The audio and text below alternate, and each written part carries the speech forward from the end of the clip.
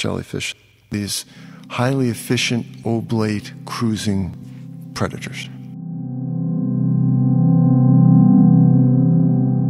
They swim, and from our perspective, they don't swim necessarily to get any place, but they swim because feeding and swimming are essentially the same process for them.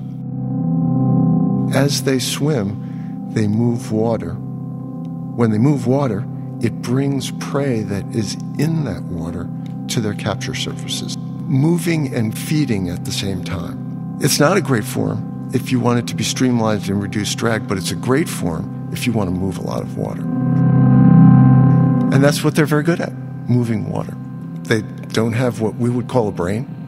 They have some areas where there's ganglia that cells come together, but there's not really any brain structure for them. So it's a fundamentally simpler system. But they do have pacemakers along the bell margin that create the rhythm.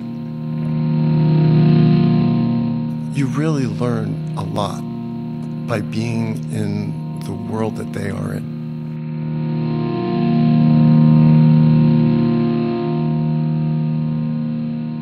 Major support for Living Lab Radio is provided by the Grantham Foundation for the Protection of the Environment. Additional support is provided by Michael and Roxanne Zak and by the Delacour Family Foundation and the Kendeda Fund. Living Lab Radio can be heard on Mondays on WCAI.